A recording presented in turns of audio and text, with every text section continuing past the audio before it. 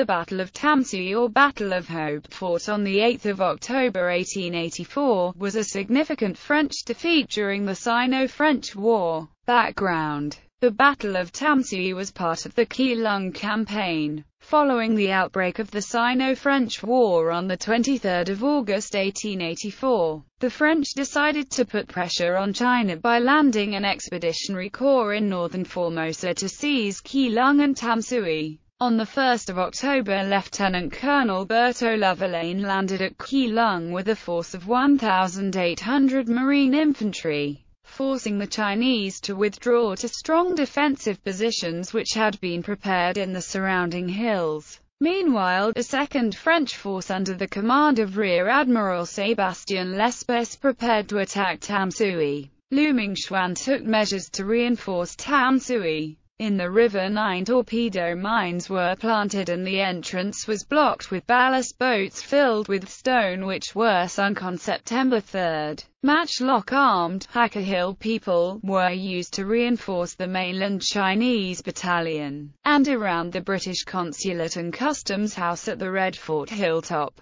Shanghai Arsenal manufactured Krupp guns were used to form an additional battery. At Tamsui, the entrance of the river had been closed by laying down 6 torpedoes in the shape of a semicircle on the inside of the bar. The Douglas steamers Fokien and Heilong running to the port, as well as the German steamer Vela, were, whenever necessary, piloted over the torpedoes by the Chinese who had laid him down. The mandarins engaged in planting the guns that had been brought to the island by the latter steamer. Trade was resumed during the middle of the month at Tuatusha, it being regarded for the time as safe, and the country thereabouts had quieted down to such an extent that a good deal of tea was brought in. Life for the foreigners was very much cramped. They were prohibited from making trips into the country, and even in the settlement, with religious processions, crackers, and gongs going at all times of day, and the watchmen making a great noise with bamboos all night.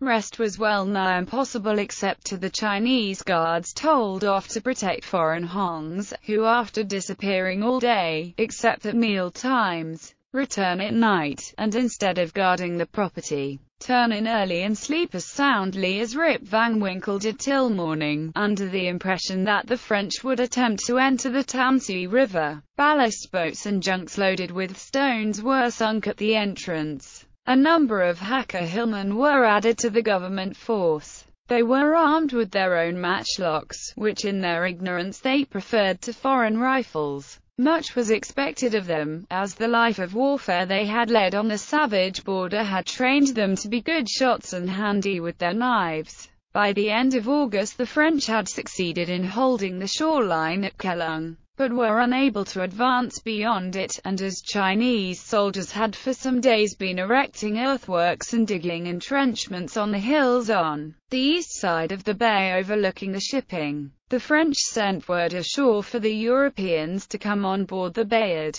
as they intended opening fire on the earthworks which were now just visible. The firing was not successful either that day or the next, the nature of the country being in favor of the Chinese, and for many days the shelling was a regular event. The Chinese not apparently suffering much damage themselves, or being able to inflict any upon the French.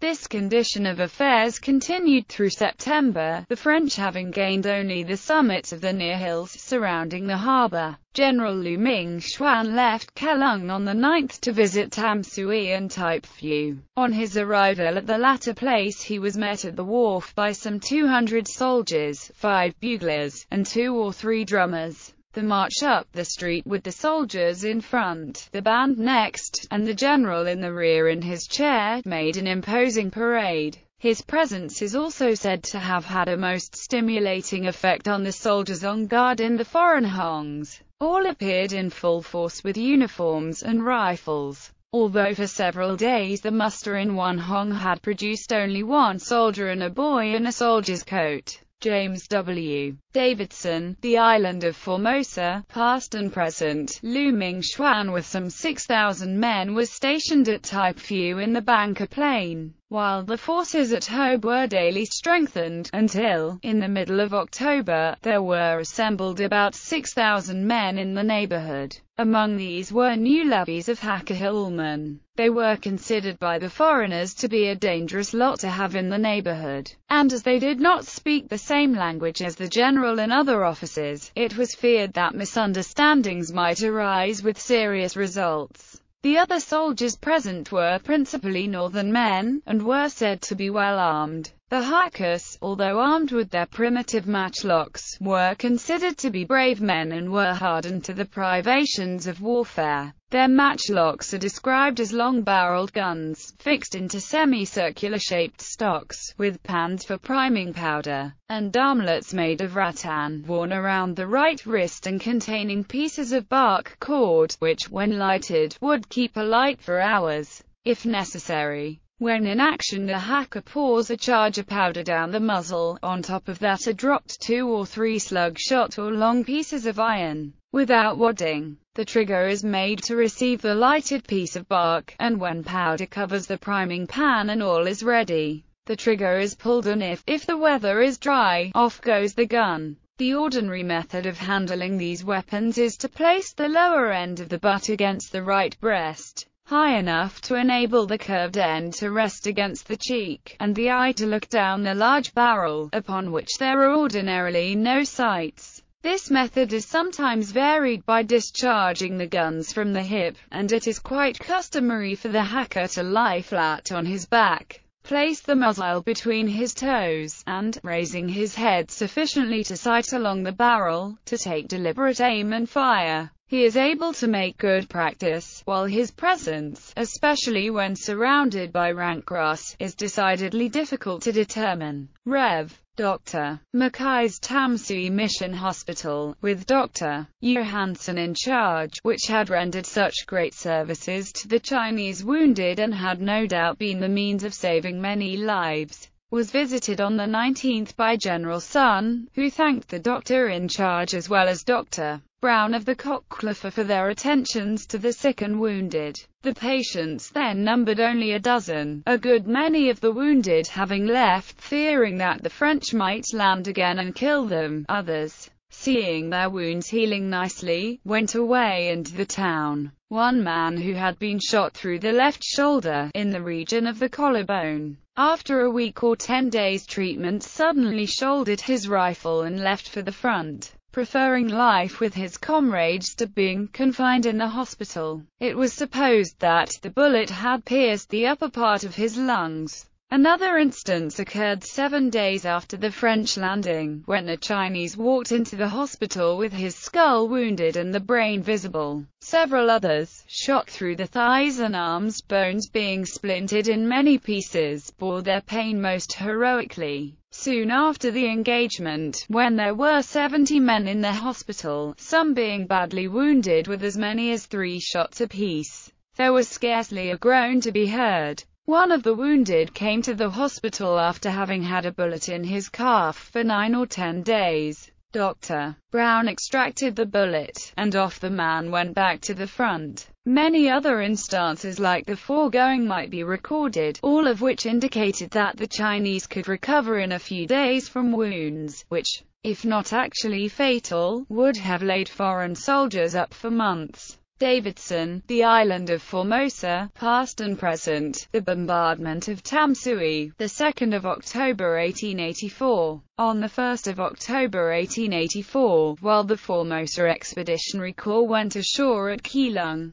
L'Espèce lay off Tamsui with the ironclads La Galissonier and Triomphante, the cruiser D'Estaing and the gunboat Viper. His orders from Corbett were to bombard the Chinese forts at Tamsui, destroy the barrage across the Tamsui River and seize Tamsui itself. The town of Tamsui had a population of around 6,000 at this period, including a small European colony. Tamsui was defended by 2 major forts, both to the west of the town. The White Fort, so called by the French to distinguish it from Fort San Domingo. The 17th-century Spanish Red Fort, that had become the premises of the British consulate in Tamsui, was a shore battery that commanded the entrance to the Tamsui River. To the northeast, defending the town against a landing, was a fort still under construction, the New Fort. Although the new fort was only partly armed, it had an excellent all-round field of fire. Other important fortification works had been built on all the neighboring ridges. The arrival of the French flotilla was the signal for feverish activity ashore, as the Chinese worked throughout the afternoon and evening to arm the new fort and deployed their troops to repel any attempt to land by the French. The European residents of Tamsui, many of whom were British, hastily hung out Union Jacks from their houses to signal their neutrality to the French ships. As the French warships were unable to enter the Tamsui River, Lespès decided to bombard the White Fort and the New Fort on the morning of the 2nd of October. In fact, hostilities were begun by the Chinese, who began firing at sunrise on the 2nd of October with 3 cannon, which they had placed in the barbette of the New Fort the previous evening. The French flotilla immediately replied, delivering a heavy bombardment which lasted for several hours,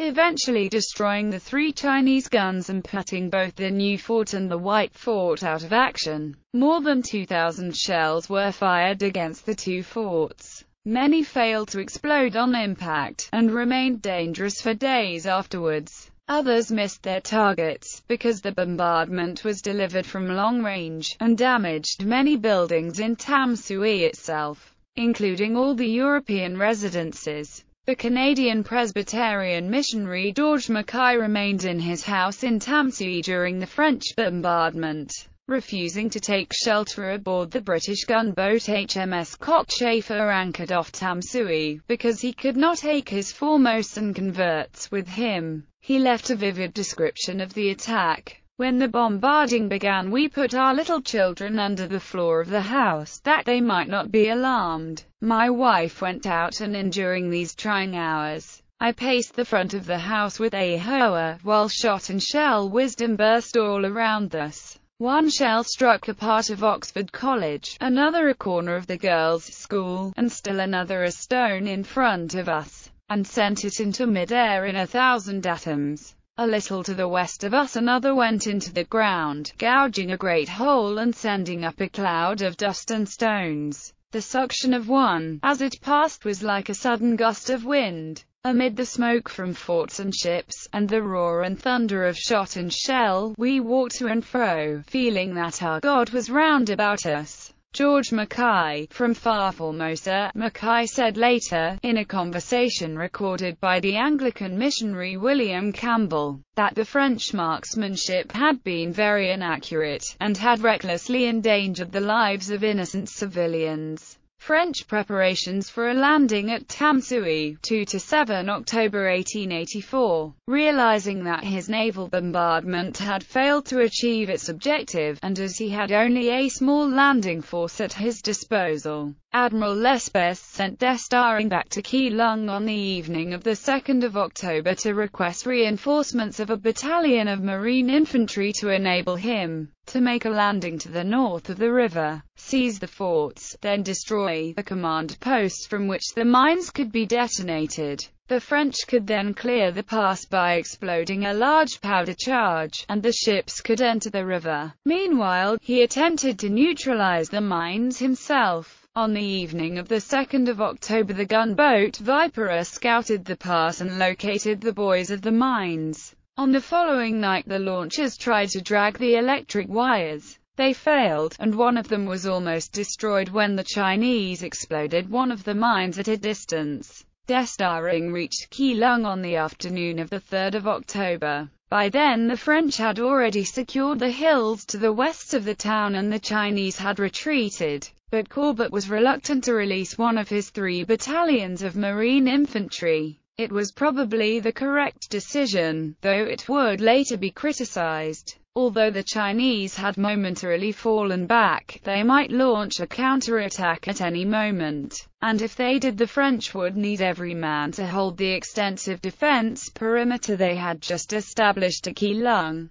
Corbett nevertheless did what he could to give Lespès a respectable landing force. He sent him 3 more ships, which arrived off Tamsui on the evening of the 5th of October. They carried their own landing companies and also the landing company from Bayard, giving Lespès a total of 600 men available for shore operations. Lespès thereupon began making preparations for a landing to assault the defences of Tamsui and clear the mines from the mouth of the Tamsui River. He organized the 600 sailors available for a landing into a battalion of 5 companies under the command of Capitaine de Frégate Martin of La Galissonière, who had commanded the landing force at Keelung on the 5th of August with distinction. The ironclads Bayard, La Galissonière and Triomphant each supplied 1 company. The smaller vessels D'Estaing and Château Renaud provided a 4th company, and Tarn du Guitron a 5th. The Chinese defences at Tamsui. The Chinese defence was commanded by General Sun Kiwa, who had been responsible for building the new fort in 1876. He was assisted by General Chang Kao-yuan and Brigadier General Liu Chao-yuan, Lu Ming-chuan's great-nephew. According to Lu Ming-chuan's official report of the battle, the Chinese force included the Chosheng Regiment, whose commanders included Kung Chang'ao, Li Tingming and Fan Huiyi. 2 other regular battalions from different regiments were also present, under the direct command of Chang Kao-yuan and Liu Chao-yuan. A battalion of Formosan hillmen, recently enrolled by Li Tiangen, also fought in a skirmishing role, under the command of Chang Li Cheng. The Chinese force seems to have numbered around 1,000 infantry in total. Sun Kiwa deployed the Chosheng Regiment in the front line. He entrenched 1 line of infantry in front of Fort San Domingo facing northwest, the direction from which a French assault was expected, and placed a 2nd line of infantry in wooded terrain on the right flank, almost at a right angle to the main Chinese trenches, where it could enfilade the French advance before it reached the main defences. According to Lu Ming-chuan's report, Kung Chang'ao's division was posted at a spot known as the False Creek, and Li Tingming's division lay in ambush at Uchikao. Neither locality can now be identified. Sun Kiwa commanded the regiment's defense in person. Behind Fort San Domingo, Chang Kao-yuan and Liu Chao-yuan lay in reserve with 2 battalions of regulars, each from a different regiment, ready to counterattack when the moment was ripe. Chang Li Cheng's hillmen were posted close to the shore in the hills to the north of the main Chinese positions, enabling them to skirmish against the left flank of the advancing French. These were intelligent dispositions, well chosen to repulse a frontal attack.